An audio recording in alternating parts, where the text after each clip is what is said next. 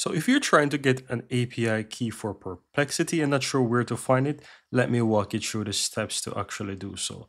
So on the left hand side, you want to look for your profile, click the drop down there, and here you will find the section that says API.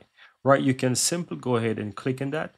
And here you want to go ahead and fill in your details. So this is important to fill in all of these details here. So here you want to go ahead and fill in, for example, a group name. We can type in Drew Tutorial.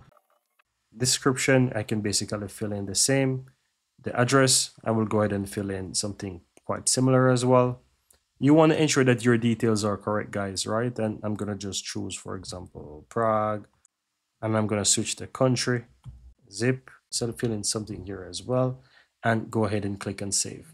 So what I recommend is to go ahead and fill in all the necessary details here just to ensure that you have, if you have tax identification, you can fill it in. If not, you can leave the tax details section here blank. Now here you have other sections such as the API members. You can go ahead and you will see that you have yourself as an admin right there. So you can go ahead and just work with that. Or if you want to add new members, you can go ahead and add that right there as well. Now, there's a section for API billing. I recommend that you fill in these details as well. And this is pretty straightforward to fill in. Then here you can go down to where it says API keys. And here you want to go ahead and ensure that you upgrade your account. Now, in order to create an API key, you need to have credits.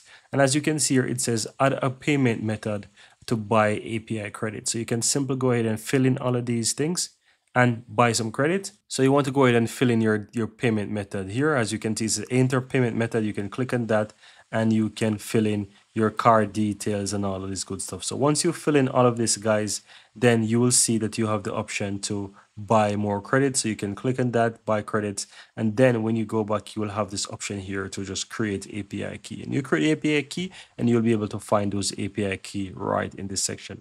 And that's how you'll be able to create your API key in Perplexity. It's very easy and very simple. Just follow these steps and you'll be able to have your API key in no time.